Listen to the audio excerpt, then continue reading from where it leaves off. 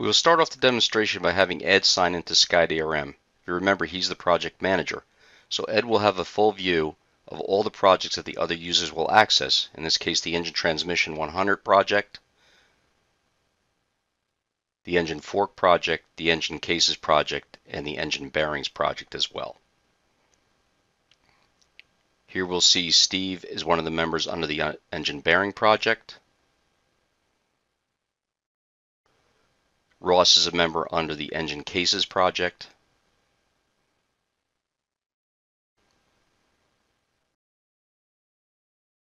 Ed can now go into the Engine Transmission 100 project, and we will see the files that he has available that are now protected by NextLabs. And in this case, he will look at the information based on policy that's been defined against these files. In this case, we're looking at the casing that he wants to go out and share with the other users. Here we can see rights for other files and the classifications for that file as well.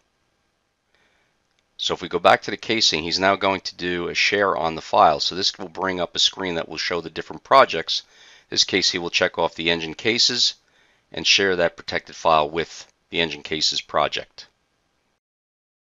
Here, if he takes a look at the log now, you'll see that Ed has protected that file and now shared that file. So in this case, we can see the activity already of what's going on from the start of this file from when he first protected it.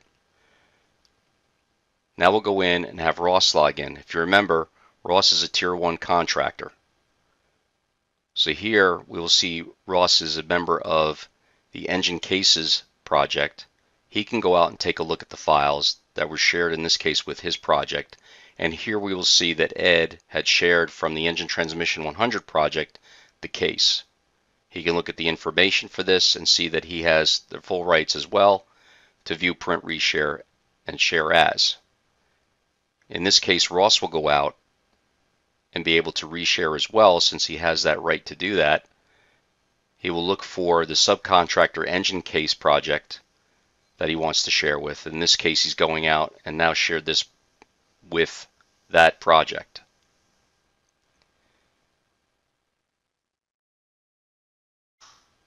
If we look at the files, we'll see that that case is now available.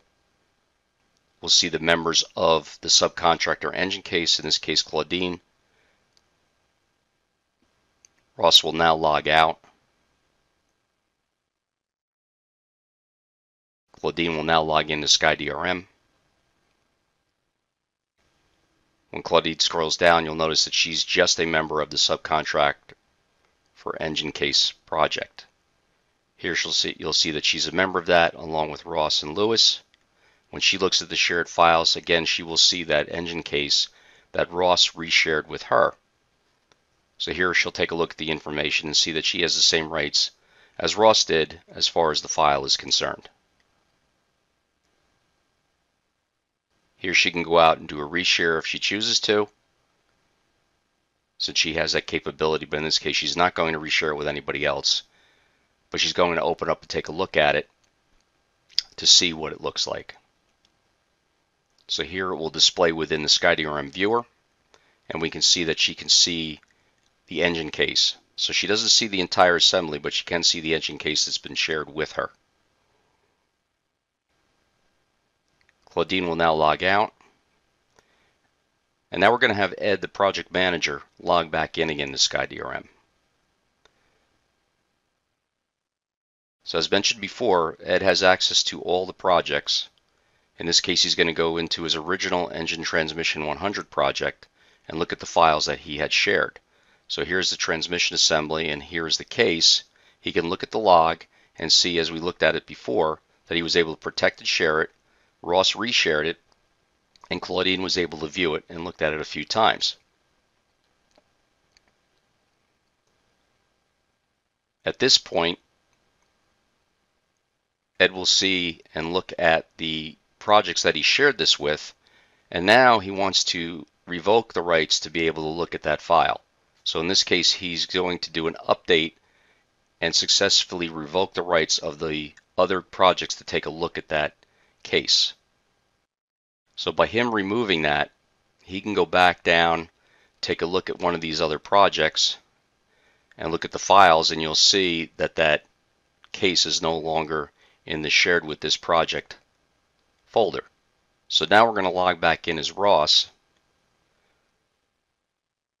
In this case, when Ross goes down and opens up the engine case and looks at the files that were shared with him, you'll no longer see that engine case that's available that was shared before. So since Ed revoked it, he no longer is able to see that file.